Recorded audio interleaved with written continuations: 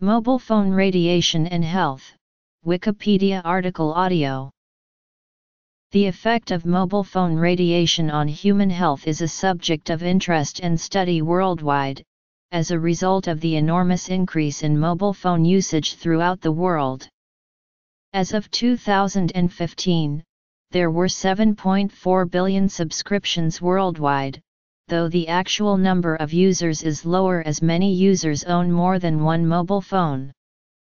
Mobile phones use electromagnetic radiation in the microwave range. Other digital wireless systems, such as data communication networks, produce similar radiation. Effects studied: blood-brain barrier, cancer, male fertility, electromagnetic hypersensitivity, glucose metabolism, base stations, safety standards and licensing, lawsuits, precautions, precautionary principle, precautionary measures and health advisories, bogus products. The World Health Organization states that a large number of studies have been performed over the last 2 decades to assess whether mobile phones pose a potential health risk.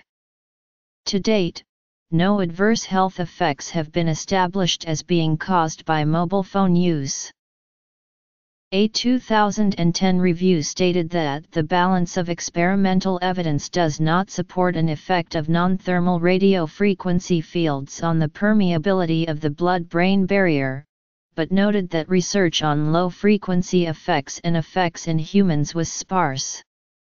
A 2012 study of low-frequency radiation on humans found no evidence for acute effects of short-term mobile phone radiation on cerebral blood flow. There is no strong or consistent evidence that mobile phone use increases the risk of getting brain cancer or other head tumors.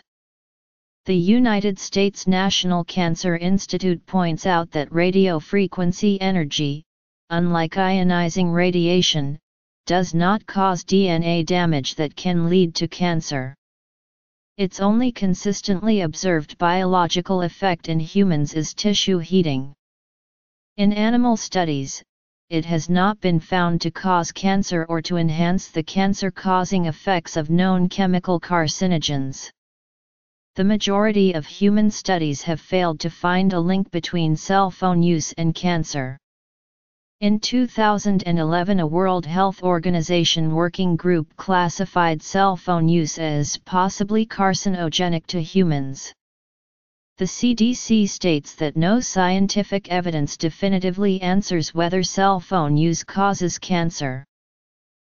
In a 2018 statement, the FDA said that the current safety limits are set to include a 50-fold safety margin from observed effects of radio frequency energy exposure. A decline in male sperm quality has been observed over several decades. Studies on the impact of mobile radiation on male fertility are conflicting, and the effects of the radio frequency electromagnetic radiation emitted by these devices on the reproductive systems are currently under active debate. A 2012 review concluded that together, the results of these studies have shown that RFEMR decreases sperm count and motility and increases oxidative stress. A 2017 study of 153 men that attended an academic fertility clinic in Boston, Massachusetts found that self-reported mobile phone use was not related to semen quality, and that carrying a mobile phone in the pants pocket was not related to semen quality. Some users of mobile phones and similar devices have reported feeling various nonspecific symptoms during and after use. Studies have failed to link any of these symptoms to electromagnetic exposure. In addition, ES is not a recognized medical diagnosis. According to the National Cancer Institute, 2 small studies exploring whether and how cell phone radiation affects brain glucose metabolism showed inconsistent results. Experts consulted by France considered it was mandatory that the main antenna axis should not to be directly in front of a living place at a distance shorter than 100 meters. This recommendation was modified in 2003 to say that antennas located within a 100-meter radius of primary schools or child care facilities should be better integrated into the cityscape and was not included in a 2005 expert report. The Agence Française de Sécurité Sanitaire Environnementale as of 2009, says that there is no demonstrated short-term effect of electromagnetic fields on health, but that there are open questions for long-term effects, and that it is easy to reduce exposure via technological improvements. In order to protect the population living around base stations and users of mobile handsets, governments and regulatory bodies adopt safety standards, which translate to limits on exposure levels below a certain value. There are many proposed national and international standards, but that of the International Commission on Non-Ionizing Radiation Protection is the most respected one, and has been adopted so far by more than 80 countries. For radio stations, ICNIRP proposes 2 safety levels, one for occupational exposure, another one for the general population.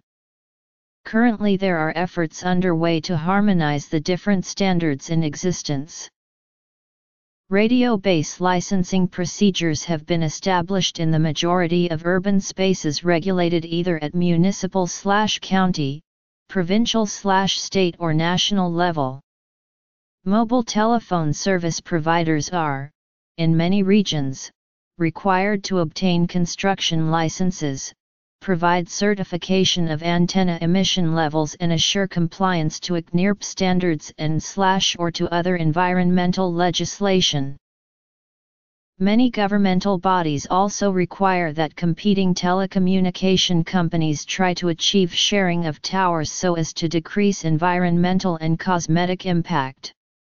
This issue is an influential factor of rejection of installation of new antennas and towers in communities.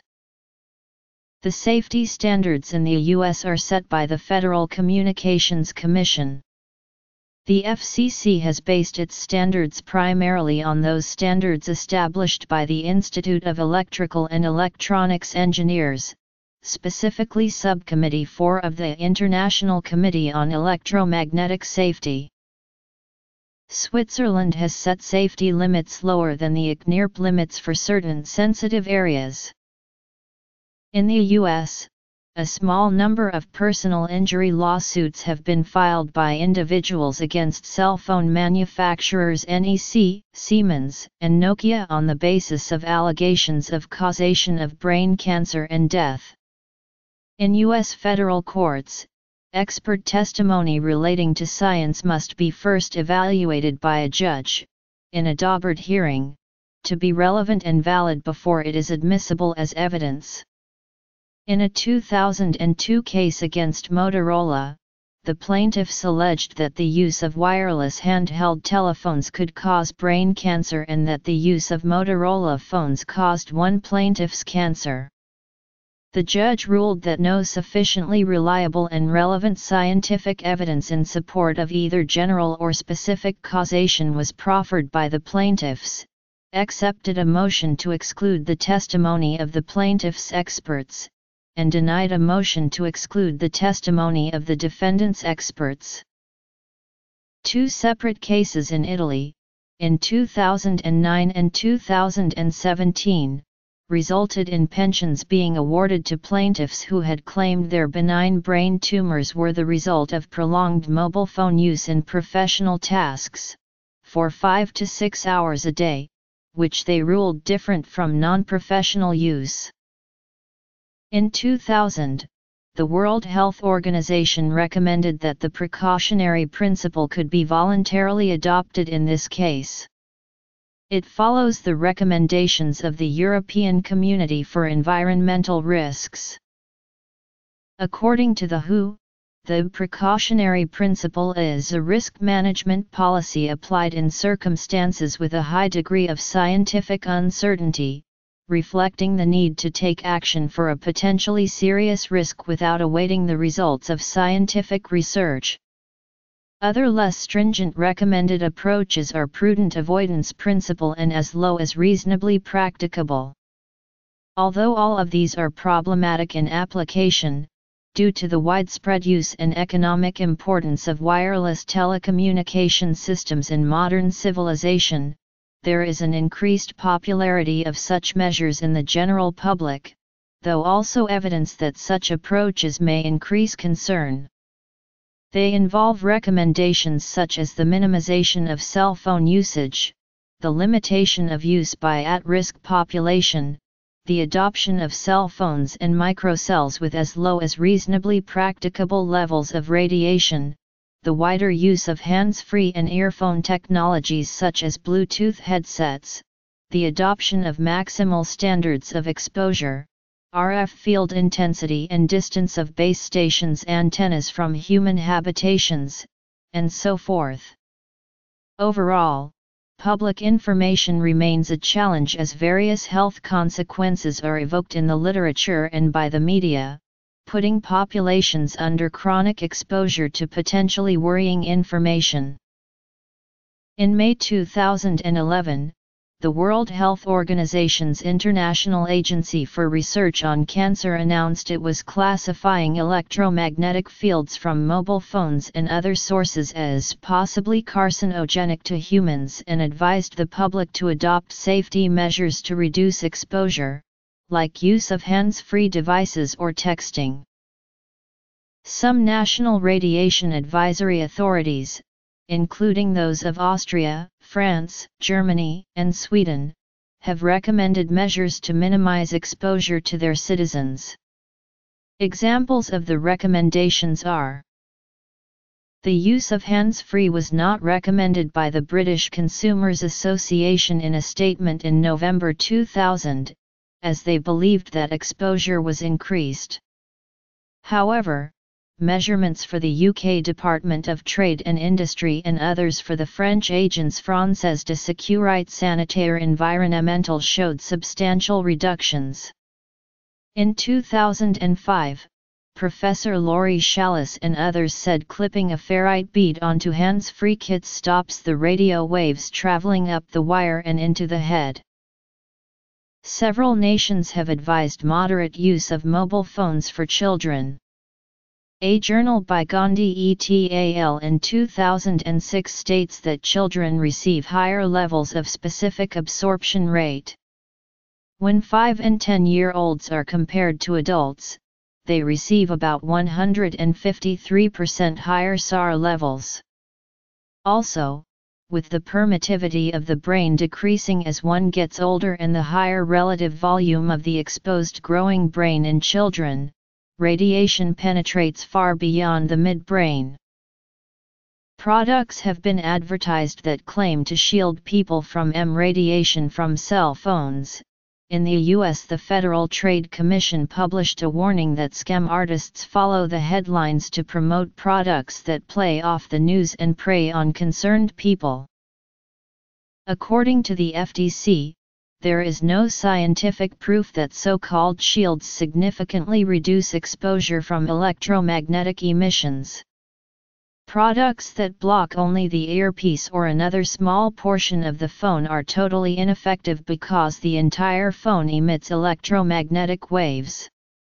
Such shields may interfere with the phone's signal, cause it to draw even more power to communicate with the base station, and possibly emit more radiation. The FTC has enforced false advertising claims against companies that sell such products. Use hands-free to decrease the radiation to the head, keep the mobile phone away from the body, do not use telephone in a car without an external antenna.